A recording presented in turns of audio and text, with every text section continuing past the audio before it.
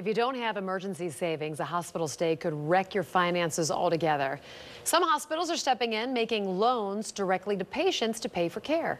Simply Money's Amy Wagner has more in this Consumer Alert.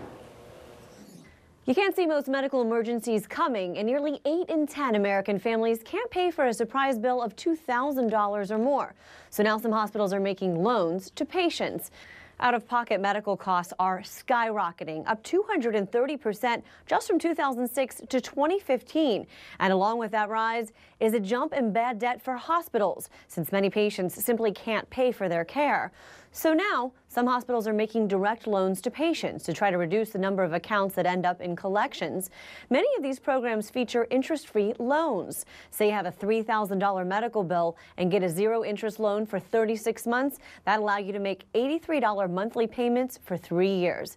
But there are a few caveats here. Always check medical bills carefully for errors before you pay them or take out a loan for them. And make sure to read the fine print on that loan so you know about any fines or penalties if you are late with a payment.